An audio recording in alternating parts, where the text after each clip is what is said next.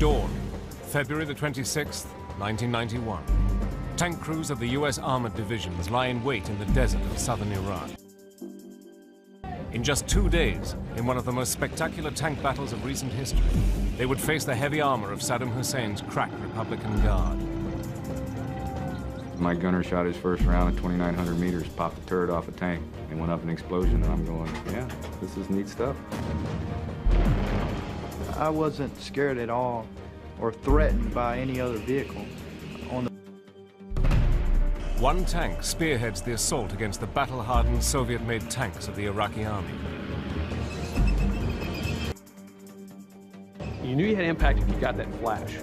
And then typically, a second or two later, you would see flames shooting up. But this tank is wholly untested on the battlefield and shrouded in controversy.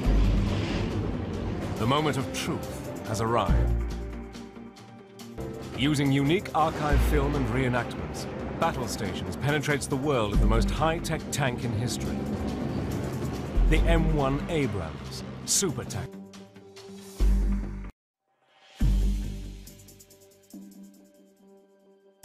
Battle tank was a concept that would revolutionize warfare. It was first developed to break the stalemate in the trenches of the First World War. But during World War II, the tank came of age. Fast-moving panzers led the Nazis' stunning blitzkrieg victories of 1940. In 1941, more than 3,500 German panzers led the Nazi invasion of Soviet Russia.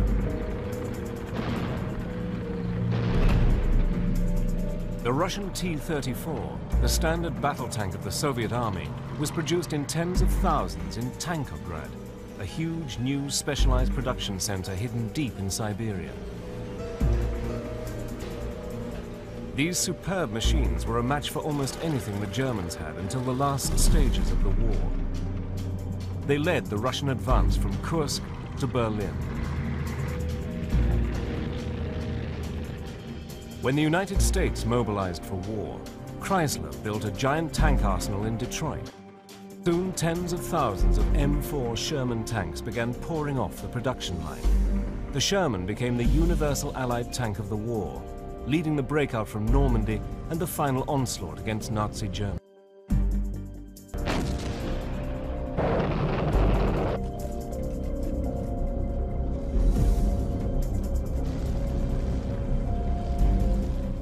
The first sight of a Sherman, there it was, a huge tank. A veritable Rolls Royce compared with what we've been used to. We knew we had the arsenal of democracy.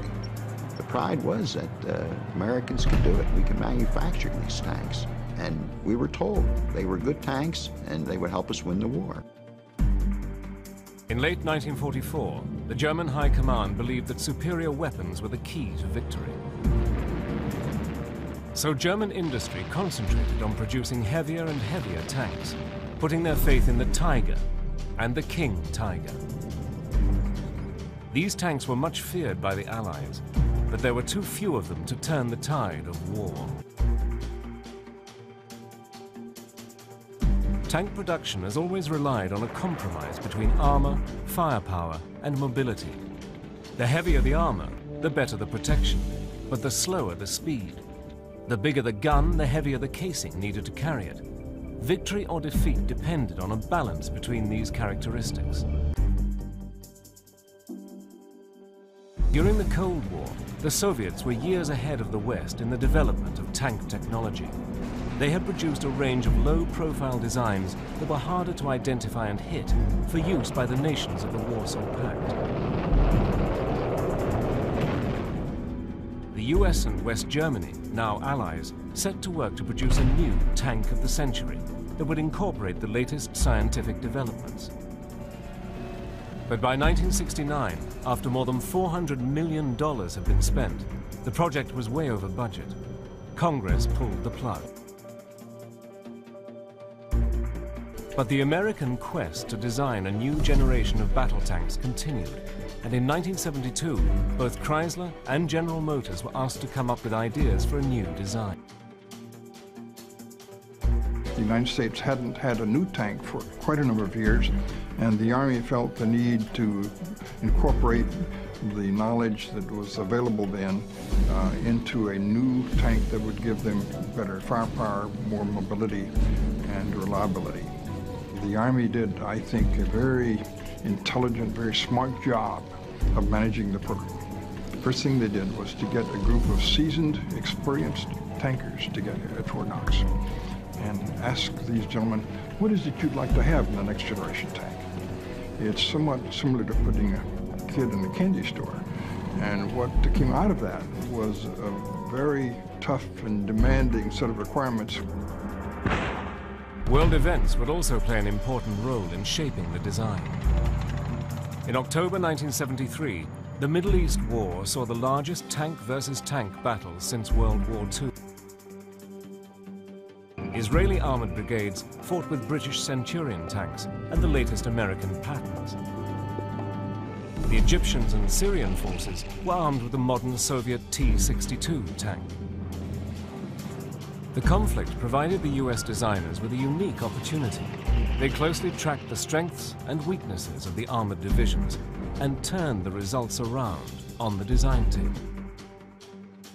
But the most important lesson learned from the 1973 Middle East War was that the tank remained the dominant weapon on the modern battlefield. The US Army was more committed than ever to design a new main battle tank. Another factor which had a profound effect on the overall design was the new top-secret British Chobham armor, codenamed Burlington by the US Army.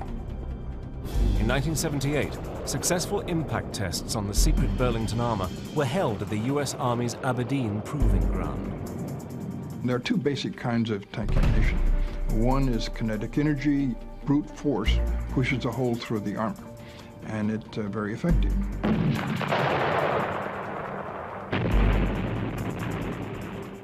The other type of anti-tank round is called a chemical energy round.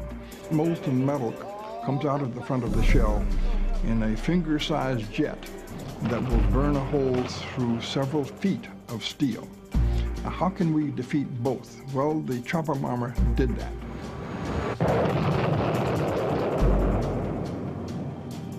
On the 12th of November 1976, Chrysler was declared winner of the new contract. They had beaten General Motors by redesigning the turret to reduce costs and incorporating a revolutionary gas turbine engine. It was the beginning of a new era in tank design. I recall very well the announcement that we had won, and I stepped on top of a drafting table, and I can still feel the resounding applause, knowing that the Army had chosen our group to proceed with it, and it was just a moment of elation that was hard to capture in words. But the real winner was the US Army. In 2 years, they made a sensational leap forward in tank technology. In 1978, the first of this new generation of tanks rolled off the production line for evaluation. The M1 Abrams super tank was born.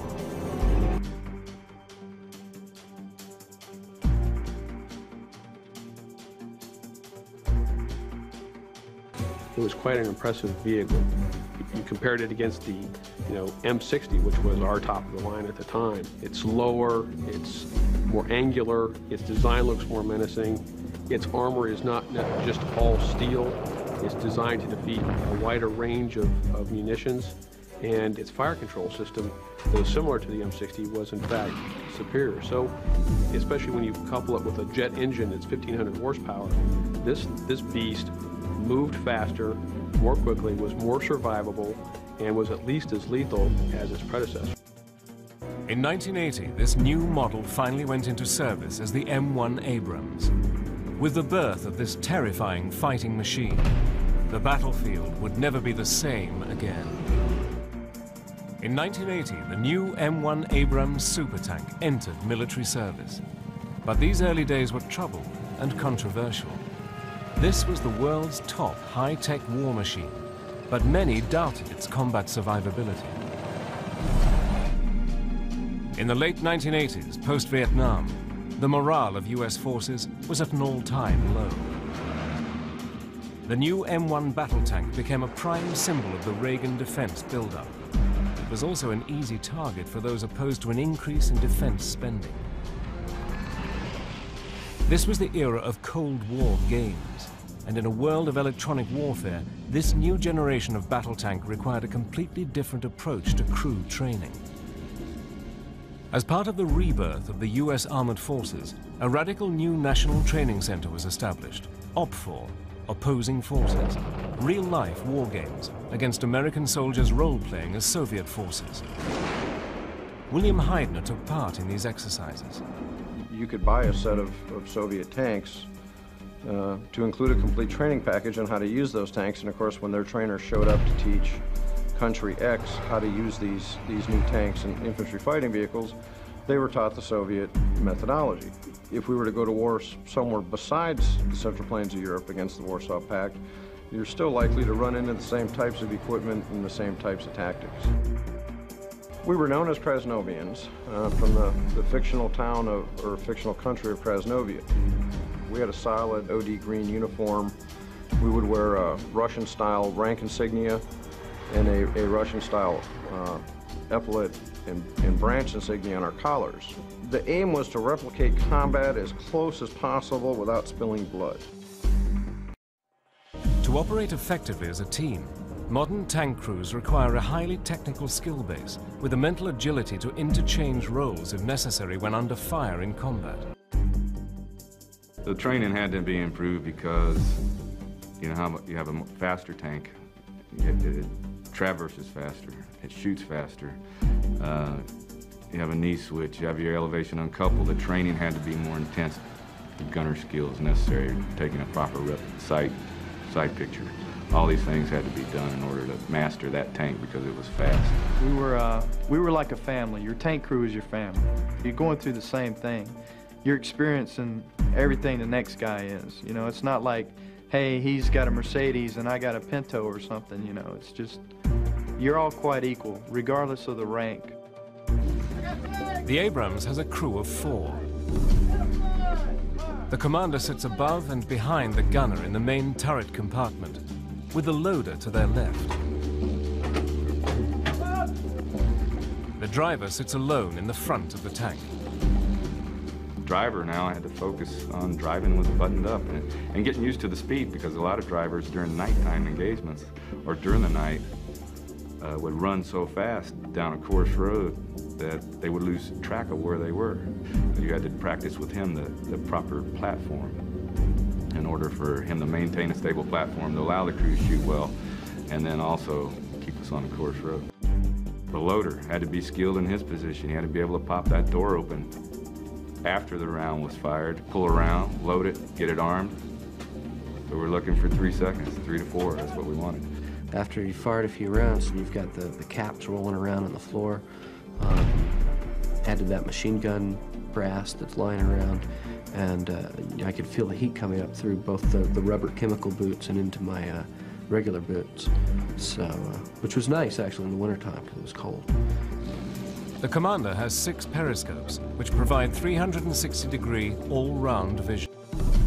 The thing with the periscopes is certainly you can navigate and fight down, but you still don't get all of the panorama, if you will, of being out and looking left and right to your tanks. But in addition, they have what they call a commander's independent viewer, where you have your own thermal device that you can swing left or right, and it's made it easier to be down inside the tank as opposed to outside. Still, old guys like me prefer being up out where we can look around.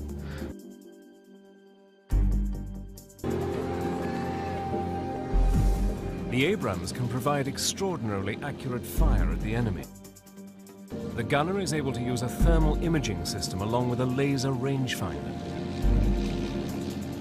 But the designers decided not to incorporate an auto-loading system. If you put an autoloader in there with some 100+ parts, how can that be as reliable as a single individual who's manhandling and loading the ammunition manually?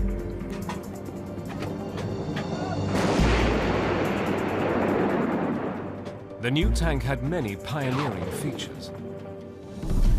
The greatest fear of any crew member since the very first tank battles was of being burnt alive, or of dying from exploding ammunition in a molten coffin. Curious images that were told about previous tanks were, well, you get hit with a heat round.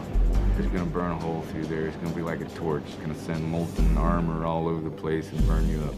Or you're going to get a kinetic energy round come flying through your tank and go bouncing around like a ping pong ball, you know, and take half of you out the other side.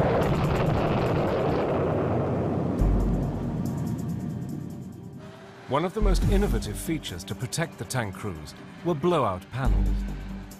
As far as some of the protection that the M1 provided in taking a hit was the fact that he had blow-off panels that had been installed in the turrets and shut heavy, thick metal doors so that if hit from the rear or the side of the turret where the ammunition would be ignited, those doors would withstand that blast so that in the event of a fire, the ammo would blow up and not into the crew compartment.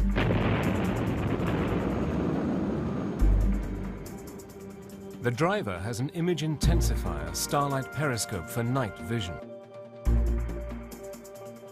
This enables the Abrams crews to engage targets rapidly and successfully, despite the darkness of night or daytime battlefield conditions of dust and smoke. Early models of the Abrams weighed in at 60 tons.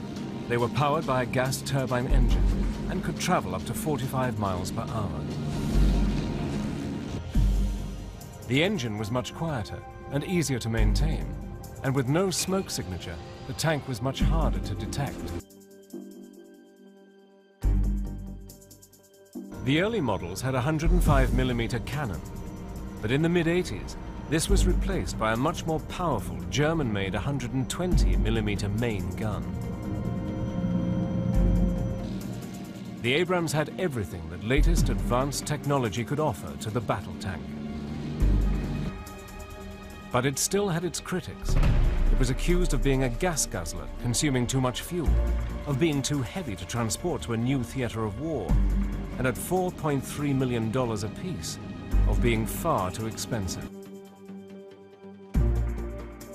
During the Cold War, the Abrams was intended as one of the key defensive weapons to protect Europe from a Soviet-led attack by the communist bloc. September 1982 was the Abrams' tactical debut, a turning point in armored warfare. The impressive accuracy of the Abrams gunnery during the NATO war games in Germany showed its outstanding ability in a world of electronic warfare as a hunter-killer with a lethal weapon. We knew we had a winner across NATO, probably 3 or 4 years into service, I would say by the mid-80s. The tank could be doing 25 or 30 miles an hour over terrain, and you are literally shooting on the move. And when it could demonstrate that capability, that was when I think military professionals certainly realized that this is a fine armored vehicle and in fact lives up to its bargain. What we didn't know was exactly how it matched up against its adversary. In the late 1980s, the Cold War was coming to an end, and the tank was still untried and untested in a real field of battle. But all of that was about to change. The Abrams baptism of fire was in a very different conflict, a war that would reshape US foreign policy, the echoes of which are with us today. The Gulf War. For over 10 years, the Abrams remained untested in the field of battle. There were many critics of its high production costs and questions about the combat survivability of the electronic warfare system. The Abrams was about to enter its trial by fire. From 1980 for 9 years, Iraq and Iran fought each other in a long and bloody war. Hundreds of thousands, possibly millions of people lost their lives or were horribly mutilated. Eventually, this brutal struggle came to an end with Iraq's victory in 1988. Saddam Hussein, the Iraqi dictator, had built up a formidable war machine supplied both by the West and by the Soviets. Iraq was left with huge debts. Hussein accused neighboring oil-rich Kuwait of lowering oil prices. On August 2, 1990, the Iraqi dictator gave the order for Iraqi forces to invade Kuwait. Saddam Hussein was confident that the West would not respond, but he had badly miscalculated. President Bush Sr. acted quickly and put together a coalition of Western and Arab states committed to the overthrow of Saddam's rule in Kuwait. A vast army began to deploy in the deserts of Arabia. The Iraqi army had a considerable array of tanks, mostly purchased from the former Soviet Union. Among these were 1,000 modern Russian T-72s. We certainly didn't underestimate him. We thought there was going to be a very formidable enemy. The feeling was that this could be a terrible fight with tremendous casualties, and it could go for a very long time. 500,000 Americans and other Allied troops began to arrive in Saudi Arabia in an enormous military buildup along the Iraqi border, known as Operation Desert Shield, led by General Norman Schwarzer. After a decade of development and training, yet still untested in battle, the M1 was about to have its baptism of fire. The tank was always planned as an evolutionary design. Now, the latest model, the M1 A1, was also urgently deployed to the Gulf. The new version had upgraded computerized gunnery. The stabilized gun mount enabled it to fire reliably whilst traveling at high speed over rough ground. The combination of maneuverability, longer range, and night vision would give the crews the opportunity of defeating any tank in the Iraqi army.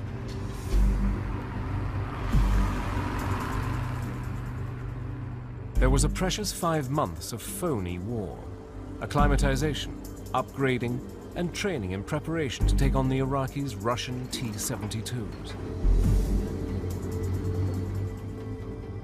Dan Miller, captain of Iron Troop, had spent 5 years on war games where the battlefield plan was to fight on the central plains of Germany.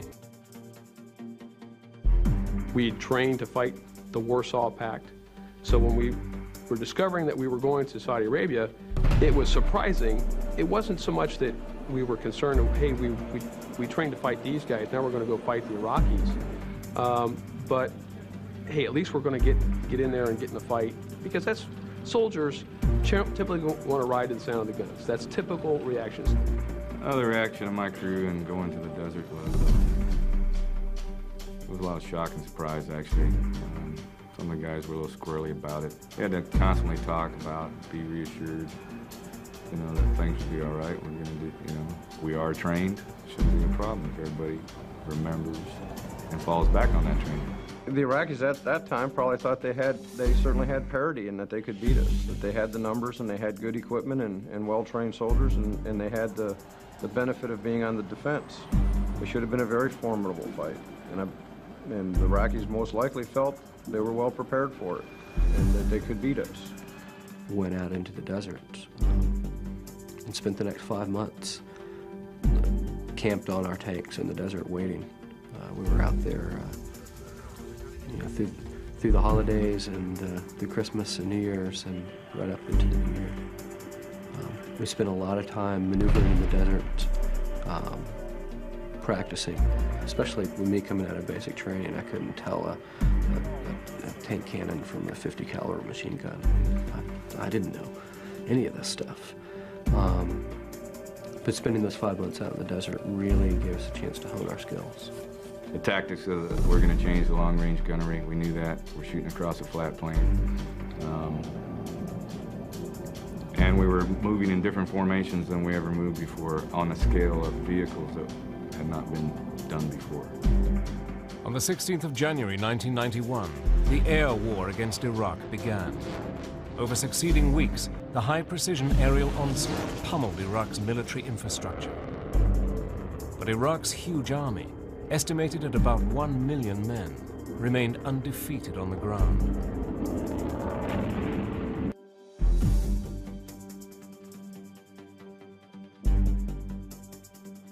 Some commanders argued that Iraq could be defeated by the air campaign alone. President Bush Sr. decided on a short, sharp, and decisive ground action, determined to keep casualties to the minimum. The commanders now maneuvered men and machines into position. The new and unproven Abrams main battle tank was placed right on the front line. The nature of war and the thoughts of the battle ahead provoked differing emotions. My personal fear was that I would make a bad decision that would get my guys hurt or killed. I was more worried about that than I was about, personal fear of getting hurt or whatever. You just don't think it's going to happen to me. We were prepared for anything, and I really wasn't too concerned with anything at all when I was on my tank. Just being away from it was scary to me. My biggest fear going over there was that I was going to be called on to kill people. That, I'd find myself in some village in Iraq somewhere gunning down, children armed with RPGs or something like that. And I don't think 18-year-olds, 19-year-olds think about the dangers of themselves. I can't get hurt. But the critics would not be silenced. Many still felt that the Abrams would simply jam up in the sands of the desert. Under Saddam's threat of engaging the coalition in the mother of all battles, the young tank crews led their M1s onto the battle. 5 months, the coalition forces had practiced, patrolled, and maneuvered in preparation for battle. Desert Shield was about to turn into Desert Storm. For the Abrams crews, the days of phony war would soon be over.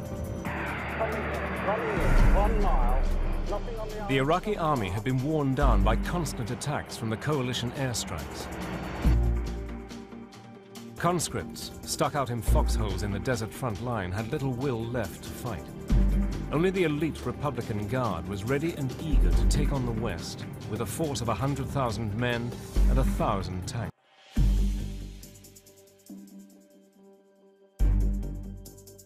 So at 4 a.m. on the 24th of February 1991, the ground war was launched. Operation Desert Storm.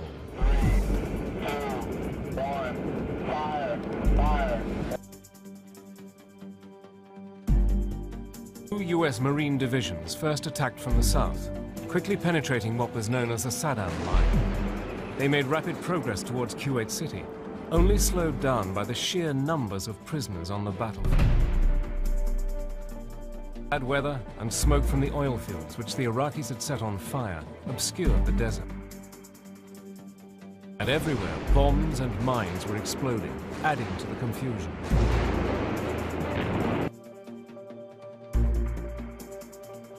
Dan Miller's cavalry troop was tasked with a deadly mission: to ride point, to seek, find, and engage the enemy. American cavalry is armed heavily enough to fight for information.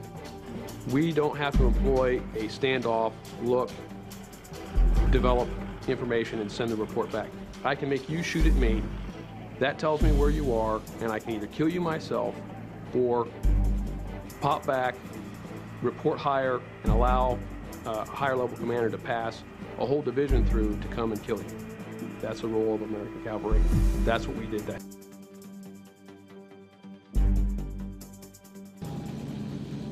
On February the 26th, the first major tank engagement took place.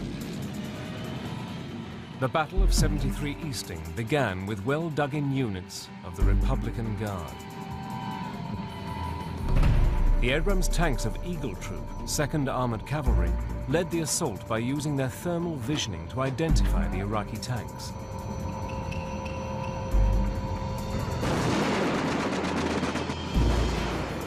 For the Abrams, its first shooting war had phenomenal results.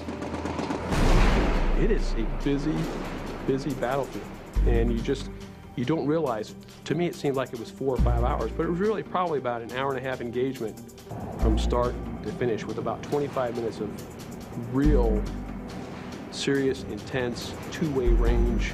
They're shooting at us, we're shooting at them. They're bringing mortar rounds in on us.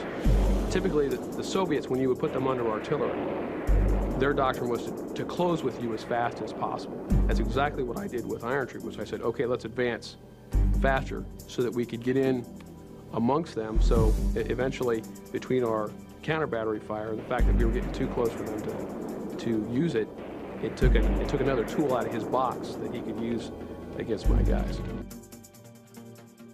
23 minutes of combat, 9 lone American tanks had taken on and wiped out all 38 Iraqi armored vehicles. They had cut a 3-mile swathe of destruction and taken out Iraq's most capable armor. I knew that the M1 was doing well from the first round. We fired at a real target. I shot my first round, and my gunner shot his first round at 2,900 meters, popped a turret off a tank, and went up in an explosion. And I'm going, yeah, this is neat stuff. You know, that round really will blow a turret off. In the darkness, the Iraqi gunners fired wildly at muzzle flashes of American tanks on the move. But burning Iraqi vehicles made the battlefield so bright that Steed's thermals whited out, a temporary blindness which made the tank vulnerable to enemy fire. We could see the damage that had been wreaked. You had burned out hulks, you had turrets flipped over. You had shell-shocked Iraqis. Steed was then ordered to stop and round up some Iraqi prisoners ahead of him. The rest of the battalion had driven off. They were gone. And my platoon leader was somewhere behind me, which I had no idea where he was. He stopped and started signaling to the Iraqis trying to surrender. Just then, a burning Iraqi Hulk silhouetted his tank. Hidden just 1,000 meters away on the burning battlefield, a lone T-72 crew sighted the illuminated Abrams, an unbelievable target. The T-72 had a perfect sight on the most vulnerable part of the Abrams, the side of the gun turret. The enemy's autoloader swung into action with a deadly 125mm heat round. It was almost surreal. It was kind of dreamlike in a way. I'm sitting there looking to my front, watching, keeping an eye on the prisoners, keeping an eye on vehicles to my right and left.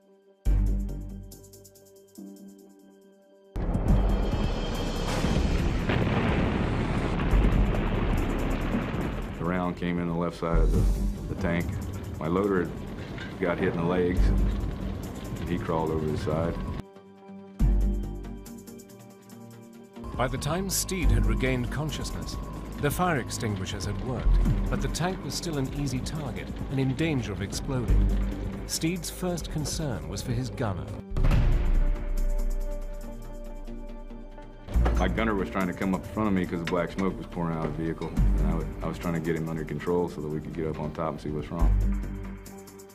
I reached down in there to get him. I turned around and noticed my blast doors were open.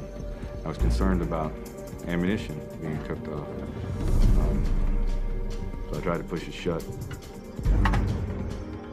I was able to close the door, get it resecured, got him out. I had a long spaghetti cord, so I could still talk on the radio, so I was talking to my commander, explaining to him that we'd been hit, and giving him a status on my people. And then I went back to the tank trying to get it started because we needed to ride out of there. All the warning lights, everything was lit up. It would turn over, but it wouldn't drink. So at that point, we started trying to figure out how are we going to get out of here. Steed and his injured crew were in serious danger. After almost an hour hiding from the enemy at the rear of the tank, one of Steed's platoons sighted the stricken Abrams and came to their aid. I was kind of pissed. You know, I was pissed I was in a position that caused this to begin with. And it was fair to say that I wanted to continue to do more to keep that from happening to somebody else.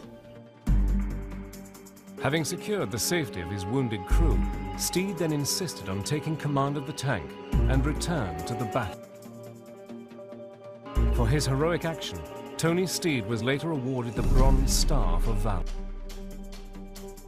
It's been obvious since tank warfare began to me, but you don't stop a rolling tank in the middle of a battle area. We're not POW wagons. So that changed the SOP real quick, like not within the platoon, within the unit, within the battalion, new orders were issued so that wouldn't happen again. At dawn on the following morning, it seemed that the Iraqi army was beginning to withdraw to the north, towards Basra.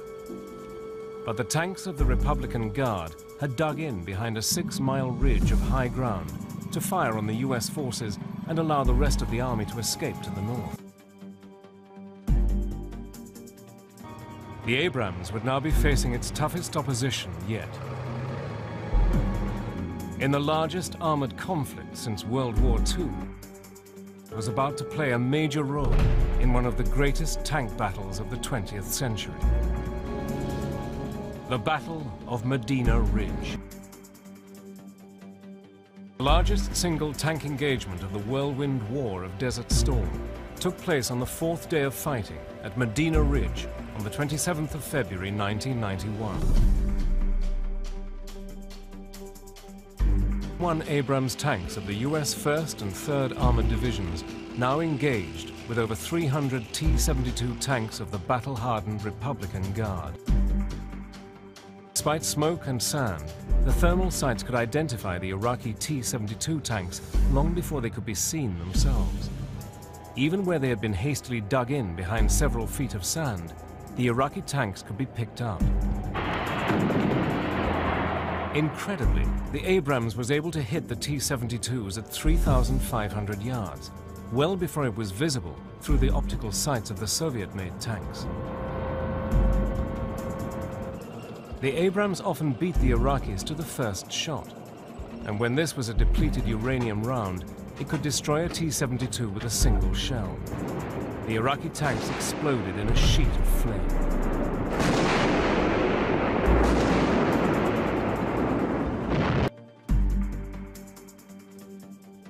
The Iraqi tank crews tried firing back at the American tanks when they could see them, but they were out of range.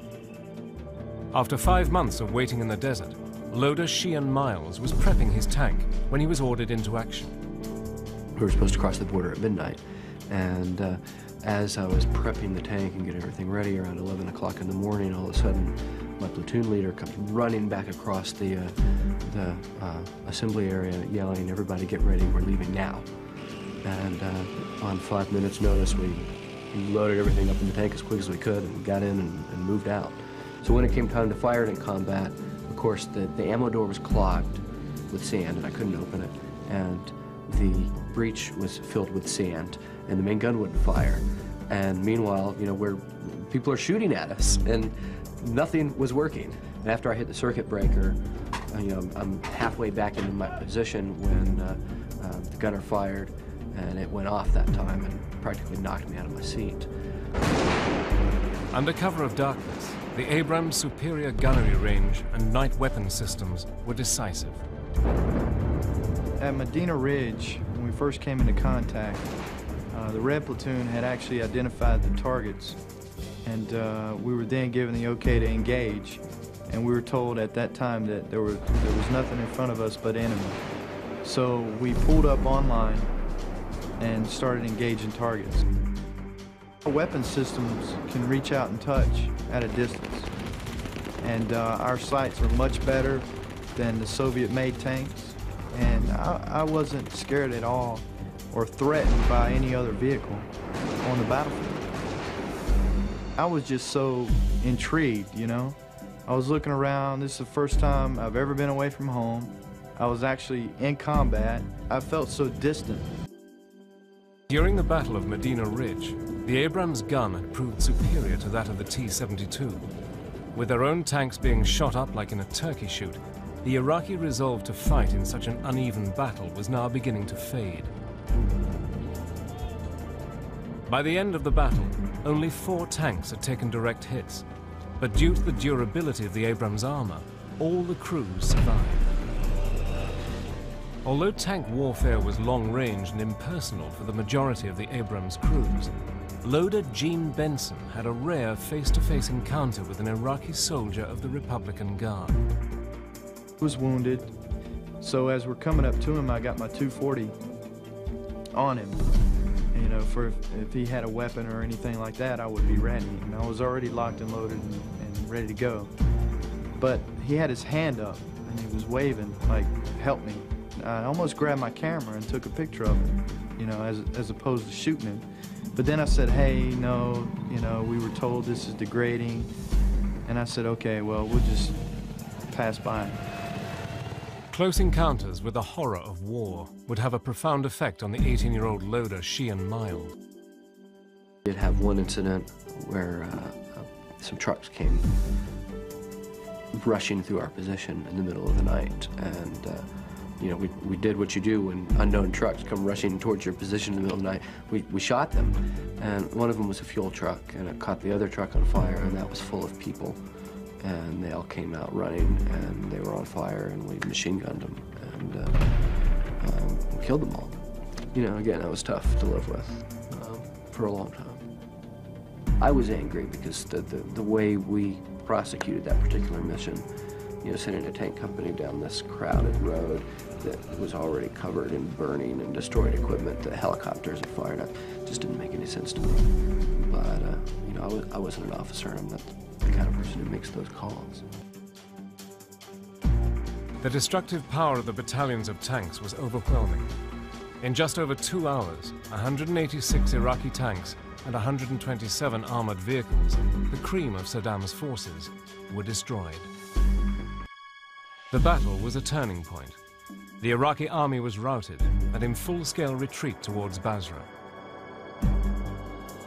President Bush Sr., needing to keep his coalition together, declared a ceasefire at midnight on February the 28th.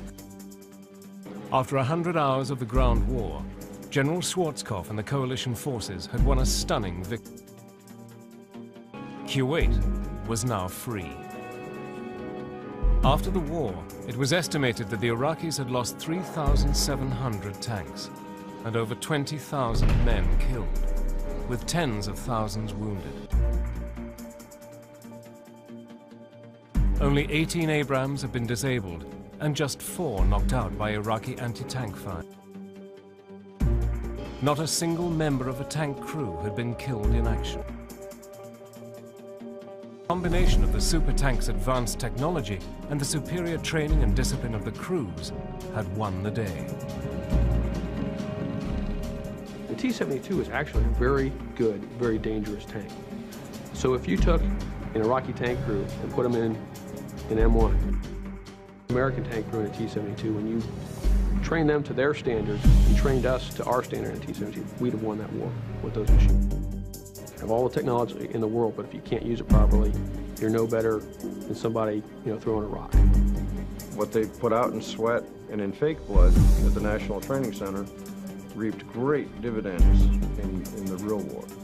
Probably one of the hardest moments after the end of the war, when it picked up our tanks, all of a sudden to have it be just this impersonal thing over there in Liverpool, it felt like losing a friend.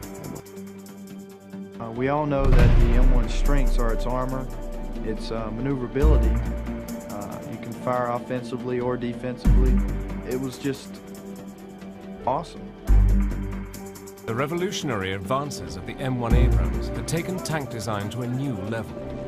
Tanks were now part of a new kind of warfare, where if you could locate the enemy, you could hit him, and probably destroy him. The Abrams had earned its place in this new era of electronic, computerized war. After all that happened, I would say that the Abrams are survivability A number one. It kept my crew from getting killed.